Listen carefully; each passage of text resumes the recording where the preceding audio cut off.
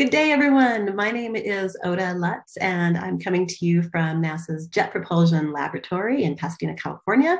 I am your host today for the Scientist for a Day Ask the Scientist event.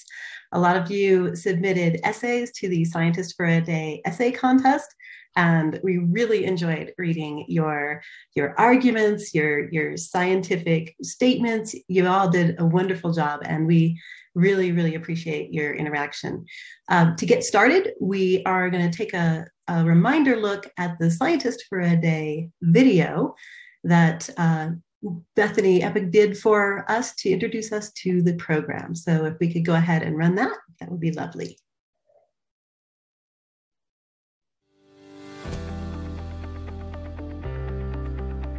Welcome to the NASA Scientist for a Day essay contest. I'm Bethany, and I'm an engineer at NASA. The topics of this year's essay contest are 3 mysterious moons that orbit the planet Uranus: Ariel, Oberon, and Titania. Your assignment is to learn more about these mysterious moons and decide which one you would explore first in a potential future robotic mission to the Uranus system. Enjoy exploring, learning, and discovering. Have fun, and good luck.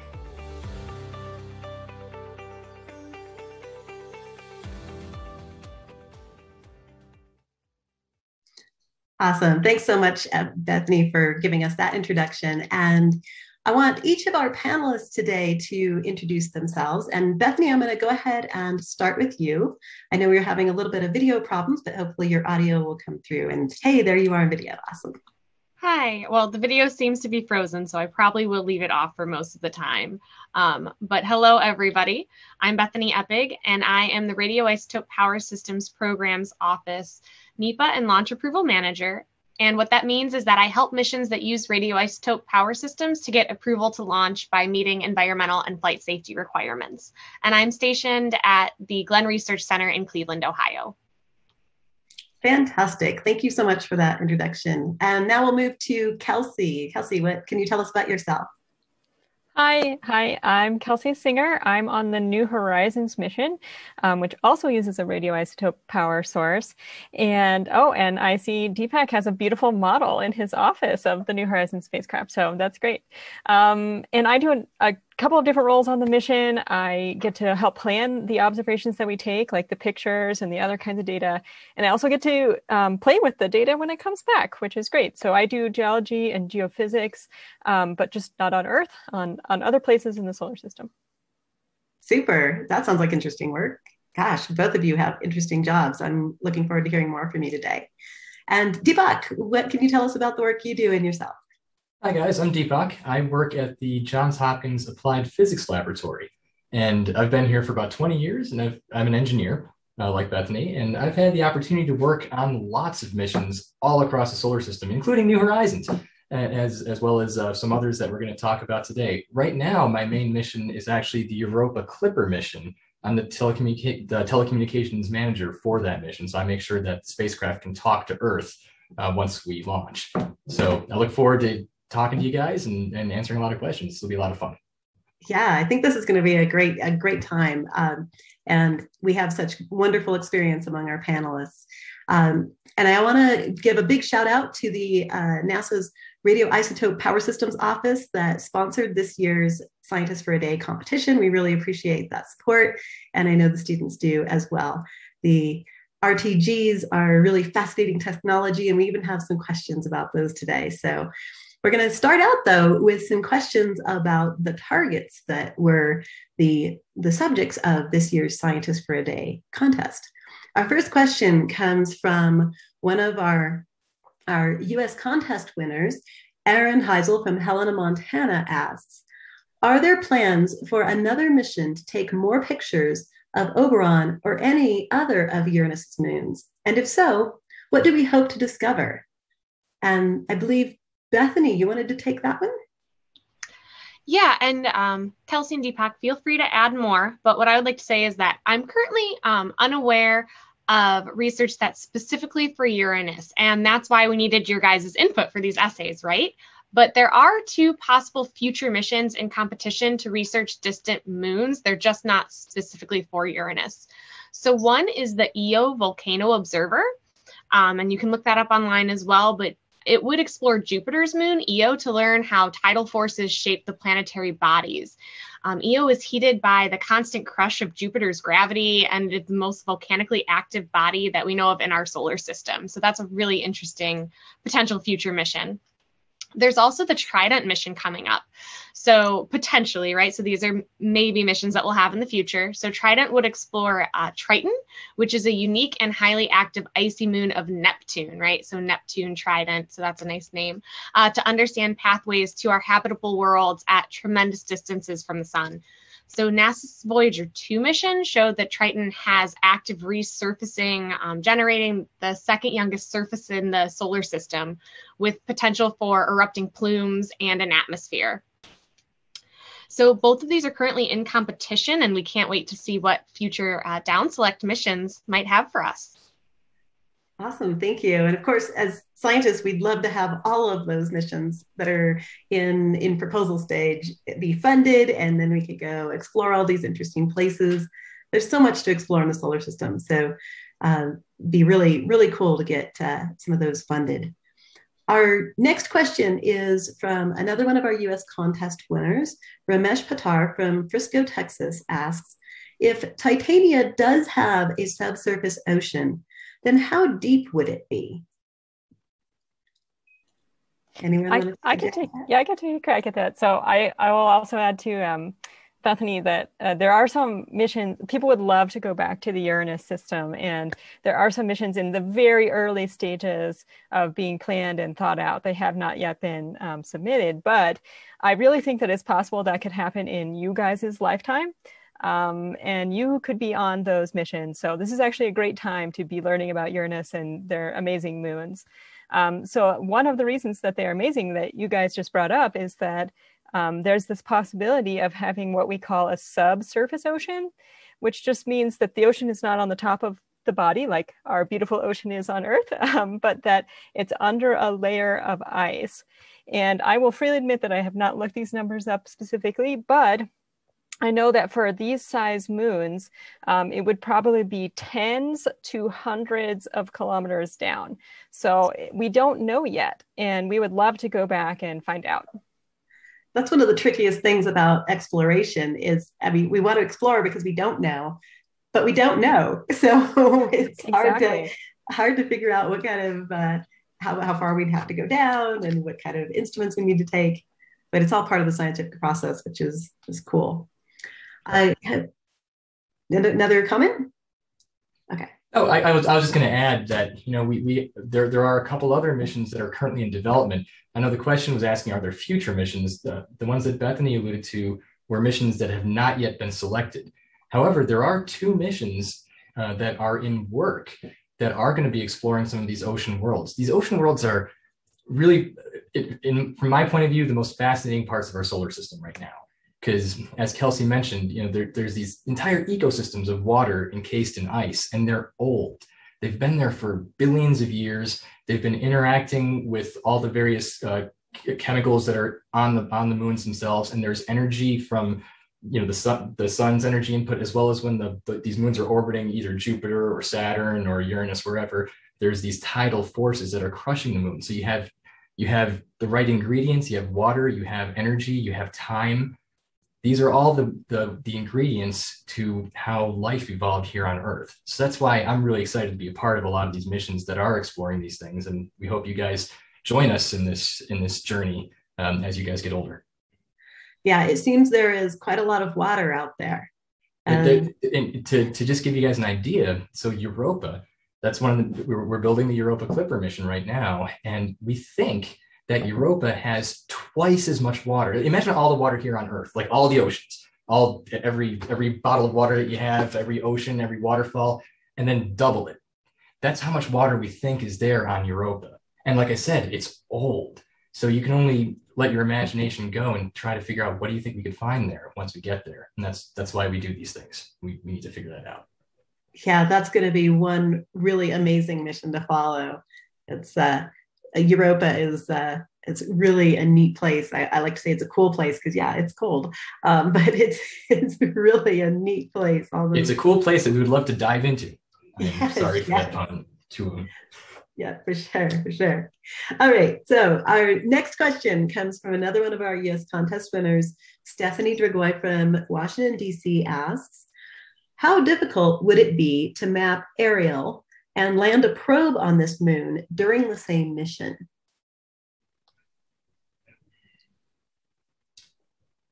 Do you want me to jump in really quick, or Go for it. So I'll speak from an engineering standpoint, and then Kelsey, maybe you could back me up as well. The answer is very tough. So one of the most tricky things about going to the outer planets is slowing down, right? So we spend all this time speeding up to get out there because these things are far away. It took us 9 years to get to Pluto. And that's because we did everything we could to get there as fast as possible. 9 years. Imagine that. It's a long, long, long time.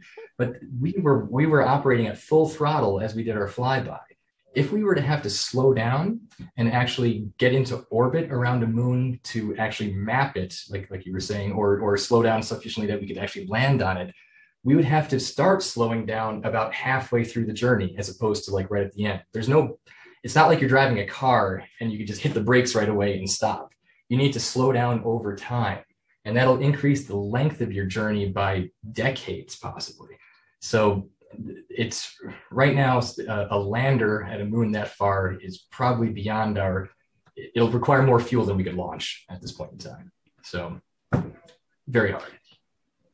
Well, I totally agree with everything that Deepak said. And I was just thinking that instead of orbiting the moon itself, we do have the technology to orbit Uranus, the giant planet nearby.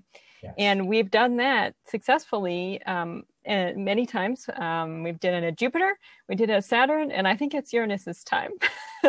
But that works by you fly by the moon while you're orbiting the planet, and you can get lots of different pictures that way. And you can even drop something off sometimes. So I still have hope for a lander on Ariel.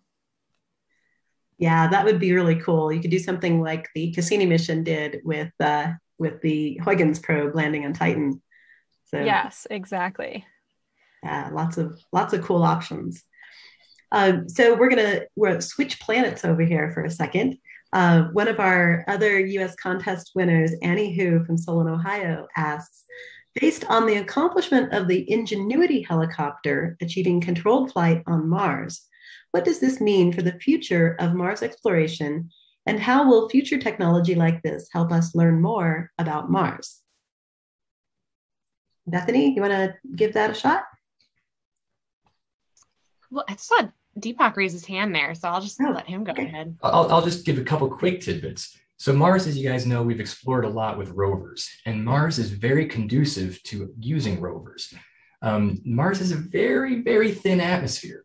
And because if you want to fly with a drone or a helicopter, you need air, obviously, because the blades have to push against that air to get flight. Because Mars has a very thin atmosphere, it's very hard to actually fly on Mars and fly something that has any sort of weight to it. Now, Ingenuity, fantastic accomplishment, but it's a very light probe. And if you want to have like cameras and spectrometers and all sorts of other scientific equipment, that probe will start to get heavier and heavier. And that makes flight really difficult on Mars for a sizable object. That's why right now I think using the rovers is probably the best way to explore Mars. That being said, Bethany mentioned Dragonfly earlier. Dragonfly is a mission that we're working on that we're hopefully going to be launching in 2027.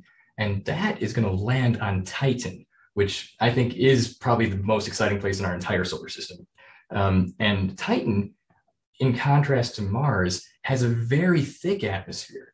It's almost, I think, 4 times thicker than here on Earth, as well as the gravity on Titan is about 1/7 that of Earth.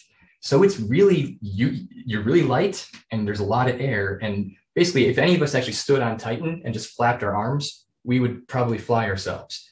So we are going to be flying and on other planets, other moons, and Ingenuity was our first time actually doing that off of this world, and that technology is going to be useful as time goes on in other locations.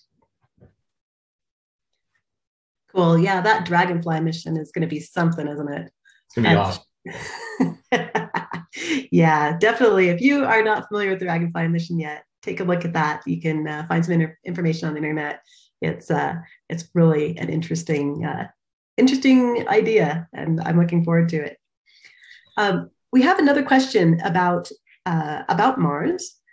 What is the next step NASA is trying to take to further explore Mars after their accomplishment of landing Perseverance and Ingenuity? I'm happy to take this one because I actually was fortunate enough to work with the team before I joined RPS. So the Mars Sample Return is a proposed mission to return samples from the surface of Mars back to Earth. So that's extremely exciting. This mission would use our robotic systems and a Mars ascent rocket to collect and send samples of the Martian rocks, soil, and some atmosphere all the way back to Earth for detailed chemical and physical analysis. This mission is being planned jointly with the European Space Agency, and Perseverance is currently conducting scouting for this potential future mission. So NASA Glenn Research Center is working on specifically a new type of tires for this mission. So this is what I worked on before I joined the RPS program, and that's called the Mars Spring Tire, which uses shape memory alloys. These tires are made from a shape-shifting material that give you an unmatched durability, right? Because you don't want to get a flat tire when you're on a different planet. So they can actually envelope rocks without the risk of puncturing. And they're designed to also help you provide a smoother ride, almost like adding some shock absorption. And this is going to minimize potential damage to systems on the rover itself. So this is a very exciting future opportunity with Mars, and I can't wait to see what they bring back and what that data gives us. Yeah, it's that Mars Sample Return mission is going to be really neat. And I am so intrigued by the wheel research that's going on. I'm so glad you brought that up because, and it's neat to know that you worked on that. That is some really, really cool technology. I haven't read all the stuff on it, but it sounds like it's really neat. We're going to shift gears a little bit here. We had a lot of questions about the RTGs, the radioisotope thermoelectric generators. And so I'd like to take some of those and just kind of go over some of the basics. And Bethany, in your intro video, you referenced them as a sort of battery. So there's a lot of questions about them as a battery. So I want to kind of throw out a couple of questions and then let y'all take whatever ones you'd like.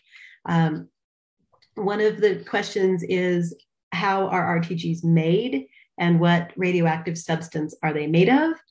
And could you use them on Earth? And then another is, how long could a battery like that work? So that's a little smattering of questions. Bethany, do you want to give that a shot?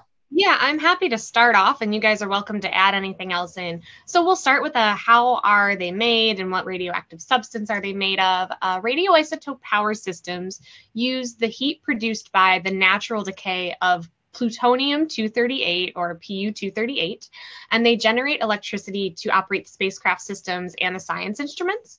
Now, we have a very strong partnership with the Department of Energy in this. So the Department of Energy actually produces the plutonium-238, and they work with NASA to provide the RTGs to support the NASA missions. The plutonium-238 is very different from the material that is used in nuclear weapons, and it can't undergo any type of uncontrolled chain reaction. So I want you guys really just think of this as a big heat pellet. You know, this isn't something that is nuclear in the other ways that you're probably thinking of. Now, while RTGs could work here on Earth, NASA really chooses to only use them to enable our space missions to some of the most challenging destinations in the universe where other power options really aren't readily available, right? So when you're going that far out, you don't have the options for solar power as a reliable energy source. They also don't have any moving parts, which makes them extremely reliable, right? So you have less potential for anything breaking when they're that far away from Earth. And then I think the second question was, do they run like normal batteries? Was that what you asked? A couple other questions. One is, how are they made exactly? And then how long can it work? Okay, let me hit on the how long can it work. So what we can think about is, well, how it's made, we fuel the MMRTG in partnership with DOE, and at that point, it produces about 110 watts of electrical power. So when we're using them, they're giving off that heat by the natural decay, and there's the coldness of space. So it's using something that's called the Seebeck effect, which is a property of physics where you can have a large temperature difference, and it's applied across this conductive material that's very special to the RTG, and it creates your electric voltage, or your generations of, electricity. So once it fuels, the power does stay on, and it can operate. We designed them to operate for a minimum of 17 years.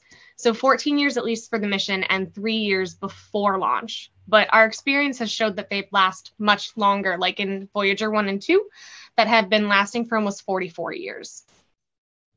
So what Bethany said is completely correct. They can last for a long time, but what happens is that it's, as she said, the electricity is made by the decay of these molecules that are of the fuel, and it's decaying. As soon as it's made, it starts to decay. So with every passing year, you might start off with roughly 100 watts, but then a year later, you might have like 98 watts available. And another year later, you might have 96 and then 94. So over time, it just kind of gets lesser and lesser and lesser in terms of how much energy it can produce, how much power it can produce. So in terms of how long you can use it all the way until it doesn't have any power left. It's kind of like a battery that you use for anything at home. It's just that at some point in time, it's just not generating enough juice to do anything with. And so that's, if we look at New Horizons, for instance, that's the spacecraft. Right here is the RTG, and it looks a lot like the RTG that you're seeing on your screen. And right now, as we speak, it's flying. It's past Pluto, it's past Arrokoth, it's in the Kuiper Belt right now.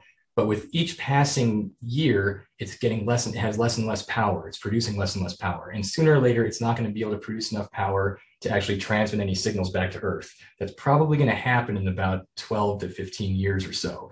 So that's basically what limits your lifetime, is how much energy does your spacecraft need versus how much energy does the RTG produce.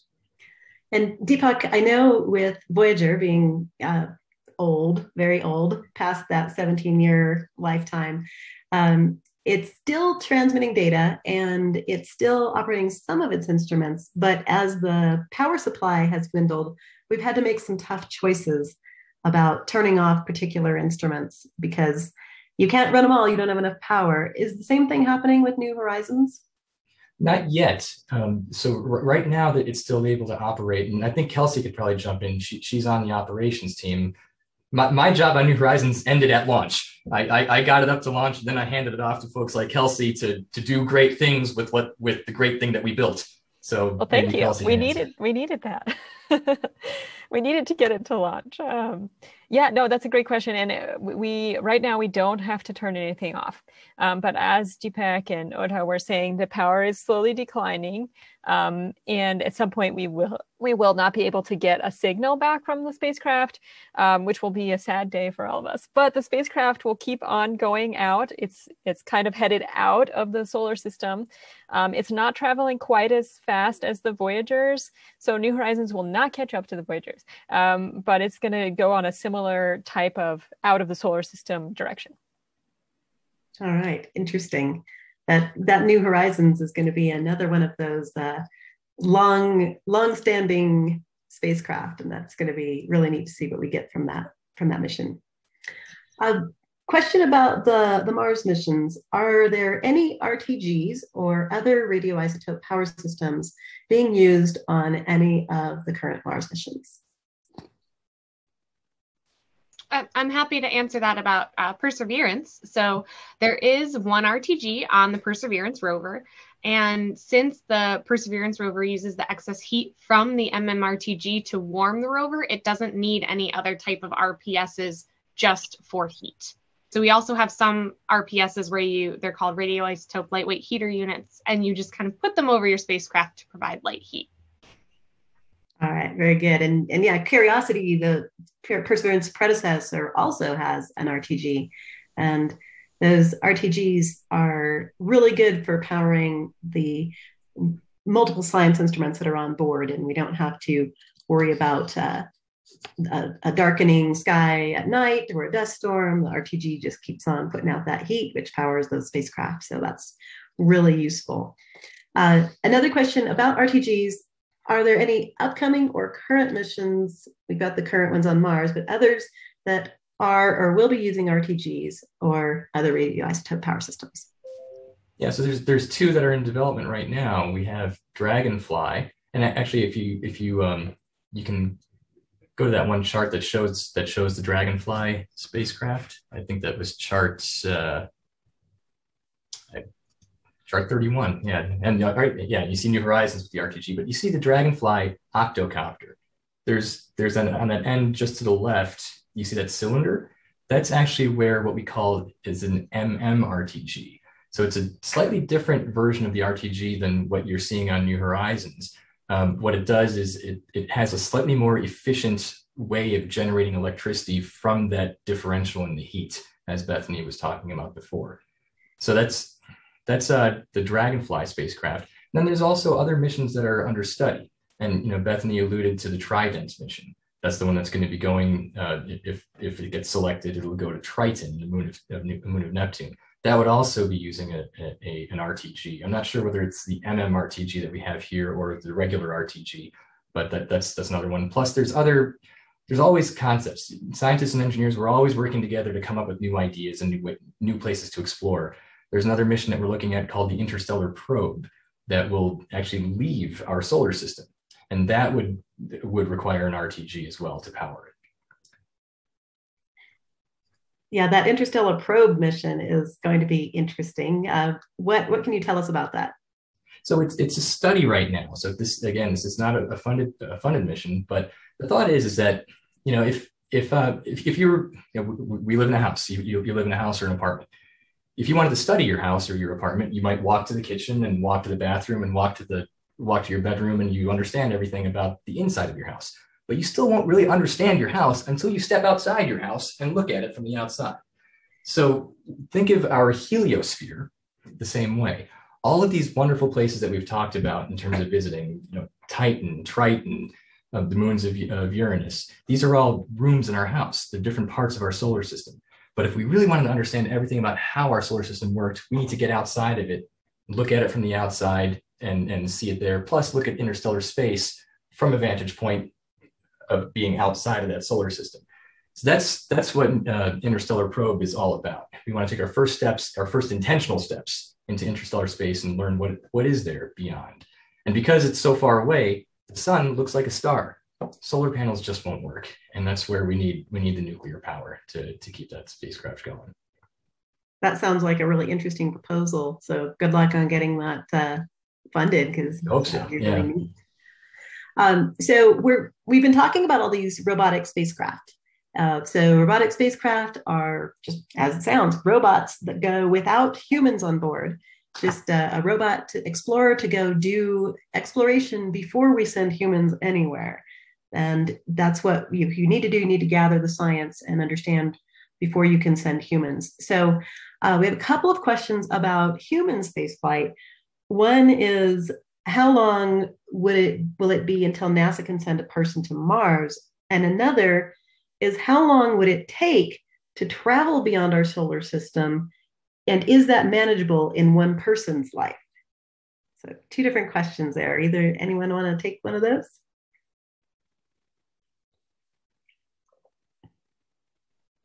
Well, I'll jump in, and anybody else can jump in and help. So you're talking to a planetary scientist, an RTG manager, and an engineer who predominantly have worked on robotic spacecraft.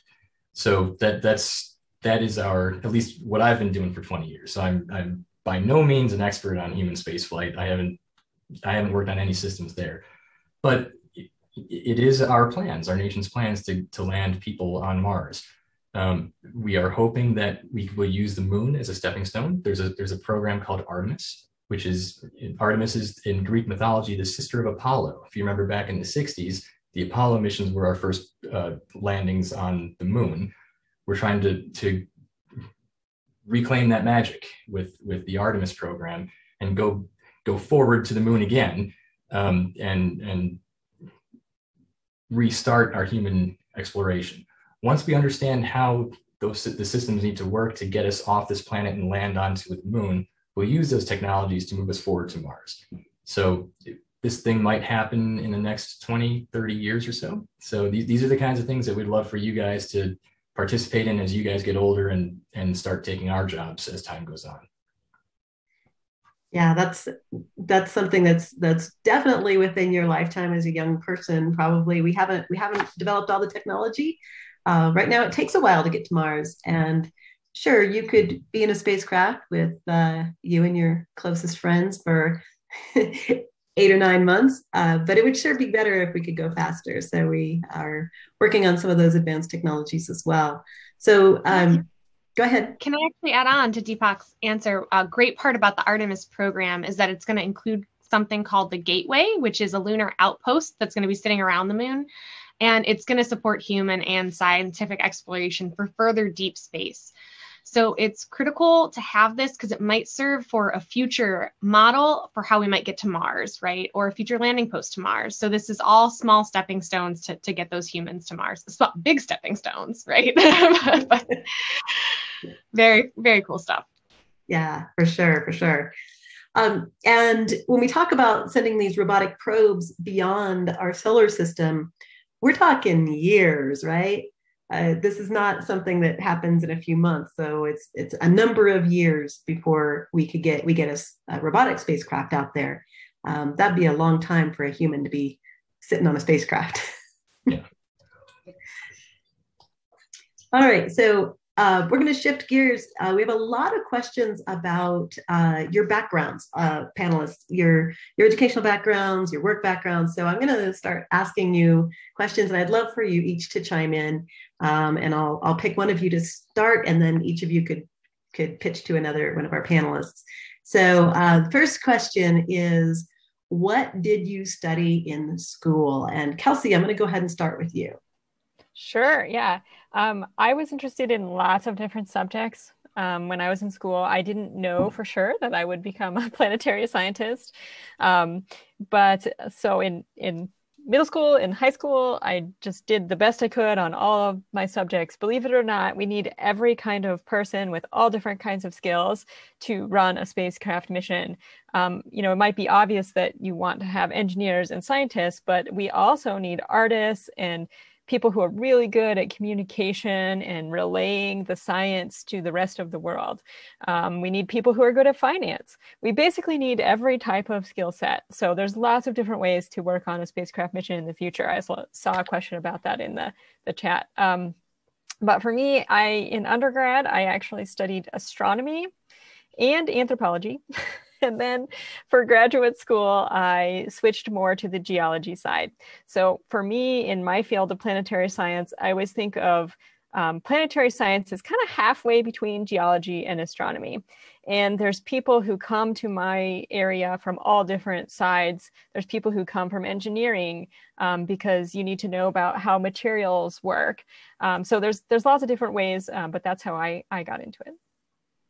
Cool, thanks. Deepak, you want to tell us what your academic background is like and how you got into your work? So I agree with everything that Kelsey said. It's any background can find a way into space. No matter what you're doing, there's a place for you in space. My specific background was when I went to college, I studied electrical engineering, and specifically I studied communication systems. So how does your cell phone actually talk to the cell tower? That's the kind of stuff that I worked on and learned while I was in college. And then my first job was here, actually, at the Applied Physics Lab out of college. I hadn't even heard of APL before, and I just sent at the time, the internet was like a new thing, and like there was this posting online for something, and I just submitted a resume. It was a big thing. I'd never done that before. And they called me in for an interview, and they said, "Hey, how would you like to work on the communication system for a spacecraft that we're going to launch in a few years to go to Mercury?" And I'm like, well, that's a little bit farther than a cell phone to a cell tower, but let's give that a shot. So that was how I got into space, was through the engineering door and just applying radio technology that would have been used here on Earth to a spacecraft that was called Messenger. And you guys can Google Messenger. It's a fantastic mission that orbited Mercury for a few years. And that's how I got the space bug. And I've been doing it for the last 20 years. Wow, that's interesting. You got that job right out of college. That's super cool. I was very lucky, very fortunate. All right, Bethany, what's your academic background and how did you get to where you are today? Yeah, so I started at just, undeclared in college, but I knew that I loved chemistry and I really liked math and seeing how all of that went together. And I also just happened to take an environmental science course as my freshman seminar type. And I loved that in environmental science, I was specifically interested in fuel and algae to fuel, making sure our dependence on fossil fuels wasn't as heavy. So I ended up continuing on and I did a whole research and all the way through my master's on saltwater algae tolerant to fuel potentials for avionics specifically. So that's how I tied environmental science and chemistry together. I was also very lucky that I grew up in the Cleveland area, and as I was applying to internships, I got selected to work at the NASA Glenn Research Center for a summer internship. And as I said, I was undeclared, and I was actually brought into the facilities group for engine research. So that's also how I tied together the environmental science, fuel, and engine research stuff, and I kind of carried that with me. So I knew after my first summer working at NASA, I knew that was where I wanted to be, right? You're encouraged to learn so much more about your environment. You get to see all the amazing research that's going on in all the different test facilities. And NASA already really encouraged you to find your own path and look at other areas at NASA that might be of interest to me in the future. So I held a couple different internships at NASA. I did one specifically in biofuels. I did one in nanomaterials research. And I loved it all. I loved the learning aspect. And, at the same time, I also don't want people to think that maybe because, they're working a different job right now, that this isn't open to them. Because while I was doing that, I was also, when I wasn't interning at NASA during the school year, I was working at an ice cream shop or an electronics store. So all of those experiences benefit us in different ways and how to interact with customers and stakeholders and just help you find your own path in the future. So once I had the internship, I knew that was it for me. That's where I wanted to work, and I followed that path. And I think anyone who's interested should look at it's intern.nasa.gov, and it's a one-stop shop for all of NASA's internships. Yeah, thanks for that, Bethany. And interesting that you bring up doing other jobs. My background, I have an undergraduate degree in mathematics and a master's degree in teaching and learning. I was a high school math teacher before I joined NASA, and I loved teaching math. It was a lot of fun, and then decided I should perhaps go get some experience in the real world that I could take back to the classroom.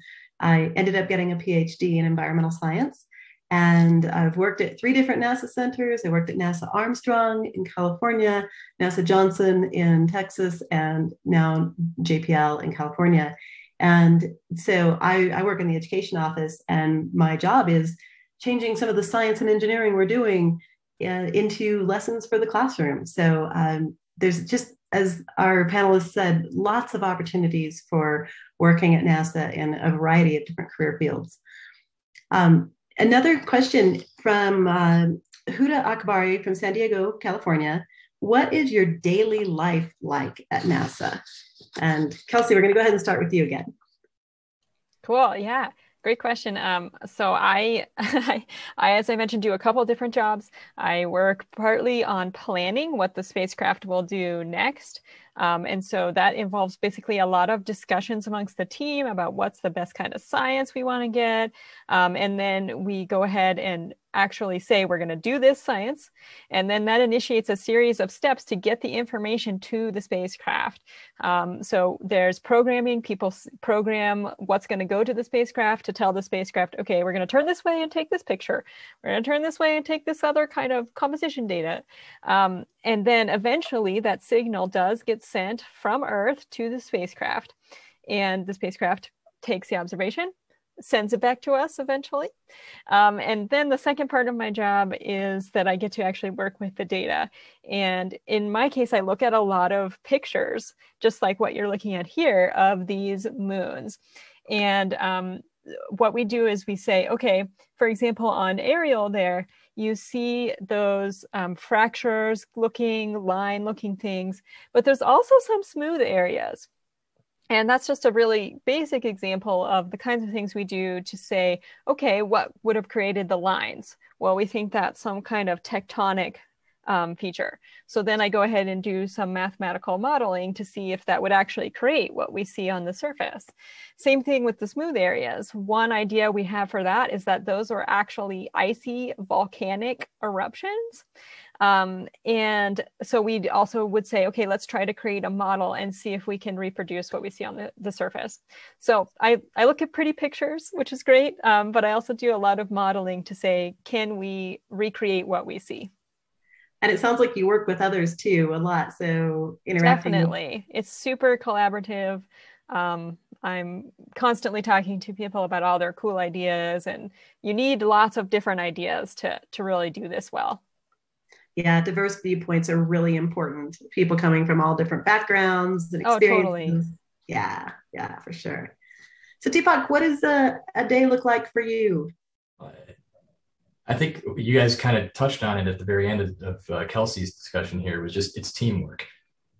My days, so I'm an engineer, and when I'm doing work, it tends to be building these things that people like Kelsey get to operate and get these pretty pictures with. So here's an example of a module that I actually built that'll be flying on Europa Clipper. There's little wires on here that are about tiny wire. You can't see it. You have to like magnify a lot, but the wires here are about the size of one of your human skin cells, the width of it. And as Kelsey was saying, they send up commands to the spacecraft. The spacecraft will do its thing and then send the information back. Well, all of that data gets sent when we go to Europa. Will be sent over one of these little itty bitty wires that are the size of a human skin cell. Don't worry, it'll still work. It's tiny, but it works. So that's down on the engineering side. That's just one example of the kinds of things that I build.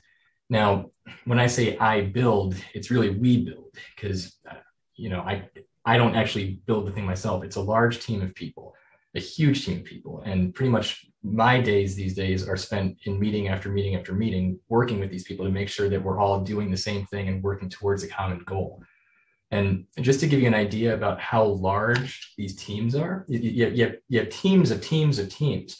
Now, Kelsey, I don't think I've ever met in person, and she's working on New Horizons, which is something that I spent about 4 years of my life working on a decade ago.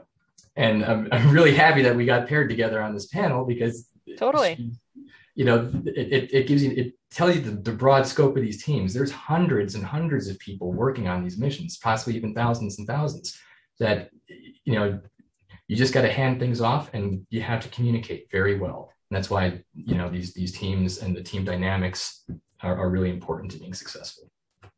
Yeah, it's interesting that you point out that a lot of us have never met, even though we're all working on some of the same projects and we're clearly in the same country, but we even have international collaborations. And sometimes we get to meet our international colleagues in person. A lot of times it's remote, but yeah, lots of collaboration. Cool. So Bethany, what does a day in the life of Bethany look like? Well, a day in the life of Bethany is a lot of coordination from a lot of different players, as Kelsey and Deepak have already said. So to obtain launch authorization for a mission is a several-year process, right? They don't just let you throw it on the pad and launch it off. So, for Dragonfly, we're already looking at that launch authorization process and getting everything in place to make sure that we have all of our review boards ready and all of the studies and products that we need ready to meet that 2027 launch authorization date, right? So this is starting almost 6 years in advance. So that's a lot of coordination with different players, such as the actual Dragonfly mission and lead, and NASA lead and APL lead, Zibby Turtle, NASA headquarters environmental policy group, as well as the Office of Safety and Mission Assurance. We work with JPL's Launch Approving Engineering Office a lot to make sure that we're getting the correct studies done to meet our reviews for launch authorization. And I also work across federal agencies to look for synergies in this launch authorization process, right? So we're not the only ones who have requirements. We work with the Air Force, and sometimes we use their ranges to launch things off. So we have to make sure that we're all understanding what the requirements are for launch authorization. So a lot of coordination and making sure all of our ducks in a row. And there's a lot of ducks to get put in a row. And then finally, I also participate in NASA Glenn Research Center's Rocket University program, which is a technical development program to experience the entire life cycle of a project. And with that, I'm working with a small team to solve alternatives for surviving the lunar night, which has very extreme heat ranges, right? So right now we're using radioisotope power systems to help survive that, but are there other ways that we can do it as well? So that's really interesting. There's all kinds of stuff going on. And as you're gathering from our panelists, we have folks who come up with the idea for a mission. We have folks who are building the hardware that's going to eventually fly. We have folks figuring out how to launch that hardware and getting all the clearances for that. And then we have the scientists who benefit from all the people who did all that other work and get the data back from the mission. So lots of stuff going on. We have another question here about careers, and it's from Pavel Pavlov and Valentin Nikolov in Sofia, Bulgaria. How can I become a NASA scientist, and what should I study as a specialty? Who would like to take that? Kelsey? Sure. Yeah, I'll just say hi in Bulgaria. Actually, my very best friend is from Bulgaria, so I've been to Sofia a few times, and I had a very nice time there. So, we've kind of hinted at this, but there's just lots of different ways. Of course, you want to try to get some programming and math and a general science background, and even maybe a general engineering background if that's available to you. But all those basic things, basic chemistry, basic physics, even biology, like as Bethany was talking about, all of those backgrounds are super helpful and will lead you to keep working and finding what you really like. And I would say, go ahead and pursue which parts of that you really like. And don't worry about having all of the pieces. There's no way to have none of us have all of the pieces. We have some pieces that we're kind of good at. We have other pieces that we're really good at. And all that comes together to make you someone who can work on a spacecraft mission. All right, great, thank you. Another question from one of our winners, Erin Heisel in Hello, Montana. What was it like, or what is it like for NASA to work for NASA during the COVID-19 pandemic, and how did that affect progress on space exploration and development? Obviously, you can probably tell a lot of us are working remotely. Anyone want to take that? Deepak? I'll jump in really quick. So there's a guy by the name of Johann Kepler that came up with the equations of motion for how planets move. So, we know exactly how these planets move, and there's equations with, lots of variables that describe it. None of those variables account for infectious diseases. So no matter what's going on here on Earth, these planets are moving, right? And as we mentioned before, we went to Pluto via Jupiter. We have missions that are en route or going to be launching soon to go to various asteroids or to go to Dragonfly, to Titan. These schedules have to be maintained because it's not like driving to the grocery store where if you leave at 2 o'clock or leave at 2:10 or you leave at 4 o'clock, it's the same thing. It's no big deal. For us to get from one planet to another planet, you have to launch right when the planets are literally in the right alignment so you can fly by them just ever so precisely to get to your targets. And that's why you hear these terms launch windows and launch periods. You can only launch at specific times, and sometimes these times are years or months or even years apart. So yeah, there's a pandemic going on, but you just got to tough it up and work through it. So right now, one of the things that we're doing here at APL is that, likely it's getting a little bit easier these days, but in the earlier parts of the pandemic, we had to come up with processes to allow people to still work on site because you can't build a spacecraft virtually. Right, you can do a lot of things virtually, and we're learning how to do more and more things virtually. But certain things, like building this, people needed to be in there and touching it. So we had to limit access. Those of us that didn't need to be there stayed away to keep the people that had to be there safe as they could. And we just pulled it off as a team, and we're still on schedule for all of our upcoming launches. Now, what has happened is that some of the future launches that haven't been planned out as close yet, some of those have gotten pushed out a little bit to enable us to make sure the launches that are really close and upcoming can happen. So, we do the best we can with balancing multiple priorities. Yeah, there was a fair bit of juggling going on for even getting the Perseverance mission launched, which launched in the first part of the pandemic. The spacecraft was built and ready to go, but we had to do some integration over at Kennedy Space Center, and just taking all the protocols that you all are familiar with, wearing masks, hand washing, all that good stuff, and then, as Deepak mentioned, folks like me, I haven't been on lab at JPL since March of 2020. Because my job doesn't require me to be there. And I needed to leave room for the people who are building hardware to be in there because they have to be there. And I had to figure out how to do my job remotely, which, it's a challenge, but it's worked. So that's really, really cool. Any other comments on that from others? I just want to comment that just like a lot of you that had to go to probably virtual school, right, that we all had to deal with that as well. And there were definitely some struggles in the beginning, but I think everybody really pushed through. And it was wonderful to see the team come together to make sure that we could still get the required people in there to build the hardware and help them move and to have processes so that we didn't slow down. So it's definitely been different. It's not as easy, you can't just pop your head into somebody's cubicle and ask a quick question. So you're now having to schedule the meetings, but it's also given us all a lot more time, to spend with our families too. So like I've got a 2-year-old daughter at home, and it's been fun to see her exposed to all this NASA language at such a young age. So it's offering some unique experiences in that way too. That's really important too, to point out that some of us have had more opportunity to spend some time with our families if we're not commuting, and that's been great. Speaking of kids, obviously our audience here are students, elementary school, middle school, high school. So I'd like each of our panelists to tell what were you like in, pick a grade, upper elementary, middle, or high school, and what were you thinking about science? What got you interested in the science or engineering? Was there anything in your young life that you were doing that especially you found now prepared you for what you're doing? Was there something that you never were even thinking that was going to be a good skill, but now you have it because you did it when you were younger? So who'd like to start?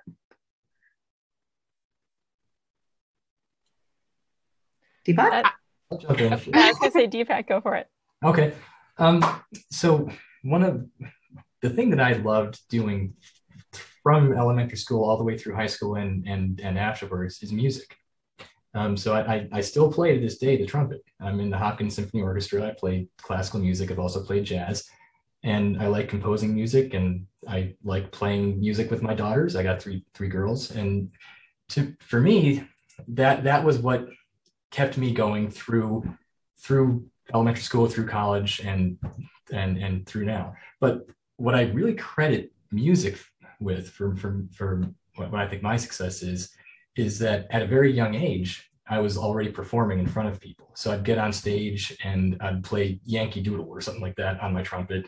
And, ever since 3rd or 4th grade, I'd been used to being in front of people all staring at me. Now, I shudder to think of how I sounded playing Yankee Doodle as a 3rd grader, but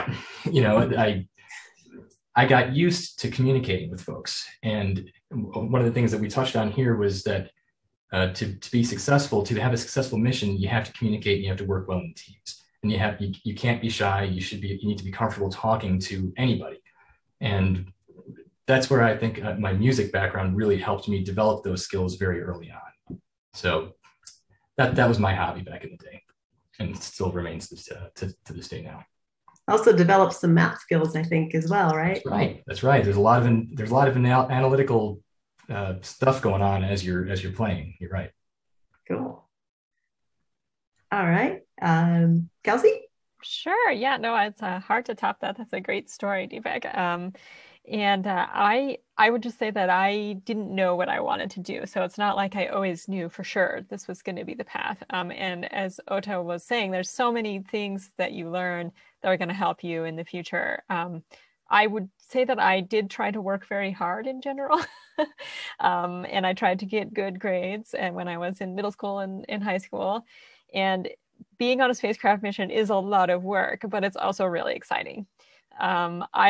I would say maybe the turning point for my decision was I got really interested in astrobiology.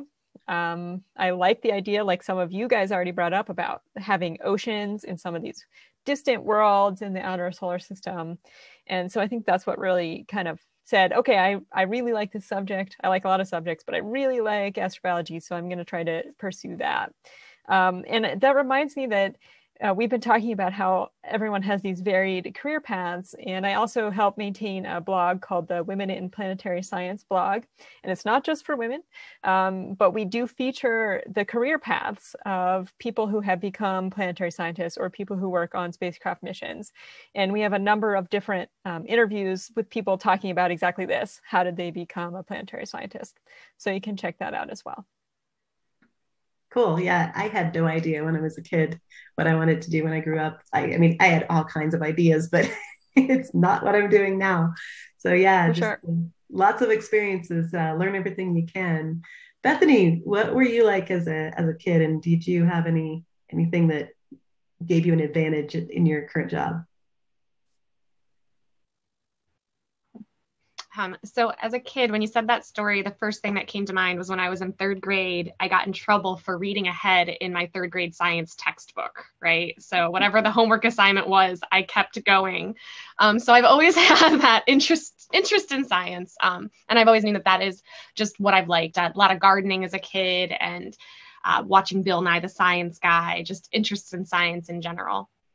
But something that I think that's always helped me is that I get out of my comfort zone, or I force myself to get out of my comfort zone. And I think that that's never easy for anyone. But when I was applying for my NASA internships, I remember I was encouraging some people, that I went to school with to apply to, and they would just say, oh, no, I'm not qualified for that. And you think I am? I'm also in college with the same classes that you've taken. So have confidence in yourself. We know that you're applying for an internship. We know you're not going to know everything and how to do everything in the internship that you're applying for. That's a part of the development process. So go ahead and apply to what you're interested in, and take those opportunities when they're presented to you. So when I got the opportunity to work on the piezoelectric nanowire synthesis, I tell you, I didn't know anything about that, but the opportunity came. So I took it, and then I learned a whole new field of science that did help broaden my horizons, but I also decided that maybe that wasn't the whole career path for me. But I met valuable career networks. I learned a whole different side of NASA that helps me every day in my current work to understand how these different offices work. So go ahead and broaden your horizons, take opportunities that are presented to you, and don't doubt yourself. Go ahead and apply. And if you don't meet the criteria, they won't select you. And that's the worst that happens. And if you do meet the criteria, you get a whole career out of it, like I did working for NASA. So I tell you, I didn't feel qualified when I first applied for my first NASA internship, and here I am today. Great, thank you. And I think one of the things that has been kind of a thread through all of your answers is being a lifelong learner. So a lot of times in school, we feel like we have to get the right answer, so we get the A on the test or whatever. But truly, knowledge changes. What we know about science, everything kind of changes and evolves. And so it's better for you to learn how to think critically, how to analyze data, how to continue learning, because I don't think any of us are doing exactly what we went to college for. We may have things that we learned in college that we're applying for sure, but maybe we have learned a whole lot of other stuff that is helping us, and we have to do that along the way. And we're nearing the end of our time. I want to answer one more question. One of the questions that came in was, when is the youngest you can be an intern at NASA? Most of our interns are university level, and you would be a science, technology, engineering, or mathematics major. And it's usually after you have a year of college under your belt. But some of the NASA centers occasionally will have a high school program. So it's usually age 16 and up. You'll have to look around at the individual NASA centers for that, because those are kind of hit or miss, but they are occasionally out there. So with that, I would encourage you to apply to be an intern with us, and when you're of age, and also to continue your learning about the Scientist for a Day targets this year, and keep your eyes out for other essay contests that NASA has. And we hope that you will enlighten us with your visions in the future for other targets. So thanks again for tuning in with us today, and thanks for all of you who entered the contest. Have a good rest of your day. Bye-bye.